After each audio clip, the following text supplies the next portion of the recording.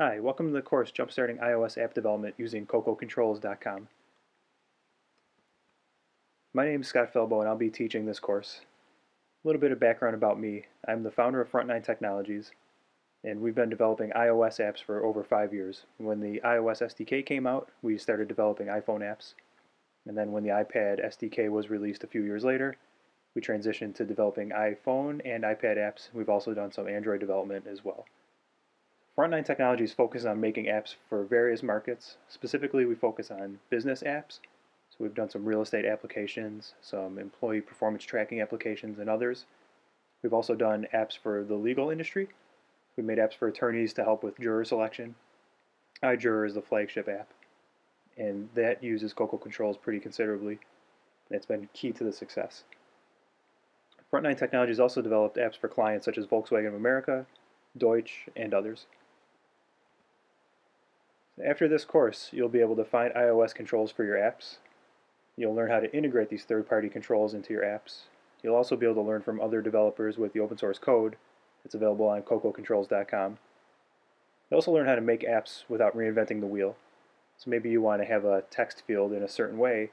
You don't want to spend days working on it. You may be able to find a Cocoa control to take care of that for you. And ultimately, you're going to be able to create higher quality apps more quickly, which will help you get more apps developed in a shorter amount of time.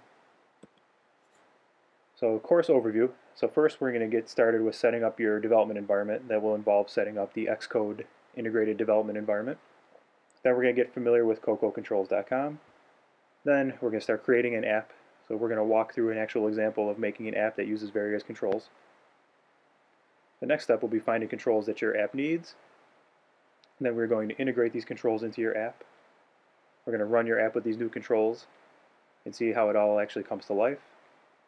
Then a big key step is giving credit where credit is due. These are open source controls, and we want to credit the authors that have created these apps, and their hard work is making our apps easier to develop. Then finally, we're going to go through promoting your app. Cocoacontrols.com offers a nice feature where you could list your app with the controls that you've used. So it's a great way to get the word out about your app. Here are just a few screenshots showing some of the controls that are available on cocoacontrols.com. You'll see here's a nice calendar view. It's much better than the default calendar view, and you could use that if you'd like, if you're making a calendar app. Here's another example with a navigation that comes down from the top of the screen. It's very similar to the control center that you could access if you swipe from the bottom of your iPhone now.